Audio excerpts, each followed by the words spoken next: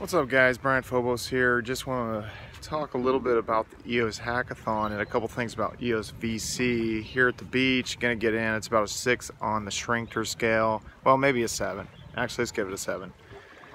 But with EOS VC, basically one of the things that was said, which was good to hear, is it looks like the focus is on projects that are built on the EOSIO software. Not necessarily that they're going to be on the EOS mainnet.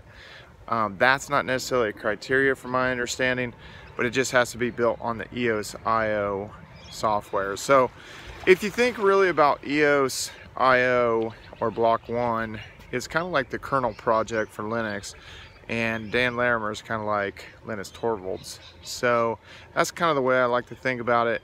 They're working on the base implementation.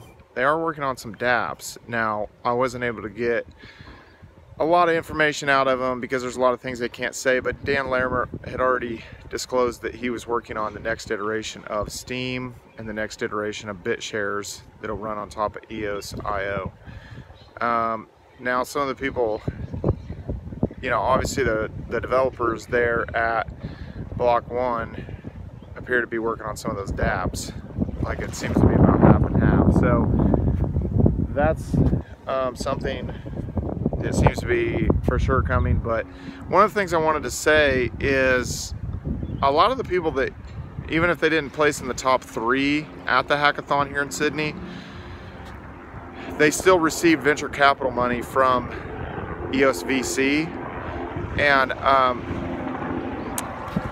from everything I was told, the first place winner that won the $100,000, he also received $50,000 of venture capital money from EOS VC. Now, I don't know how that's structured, if there's some sort of interest on it, or if it's like, here's the funding, develop something that's going to bring more focus and more users to this software. I'm not really sure how they're approaching that.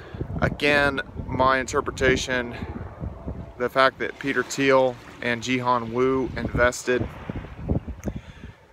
in Block 1, I'm assuming it's on the VC portion and that there would be some sort of return, but maybe it's a little bit different. Maybe they actually invested in EOS, and then the more products and dApps that are built on top of EOSIO, then the bigger their return would be. It's actually an interesting business model, because if you support the ecosystem with, let's say, these hackathons and supporting development, and you bring those killer dApps to this blockchain, then ultimately the EOS token or coin would have more value, and it would drive demand towards it. So it's an interesting play. But anyway, that's just one of the things I wanted to say about that. It's not necessarily that it has to run on the EOS mainnet. It can run on the EOSIO software, and if you have to launch your own chain, it seems like that's fine. You can still get venture capital funding from EOS VC. Or if there's another chain that ends up launching, I know there is a couple other groups. So we'll see what happens in the future. But it was extremely exciting to hang out with the employees from Block 1, as well as the other mentors that were part of the community like myself.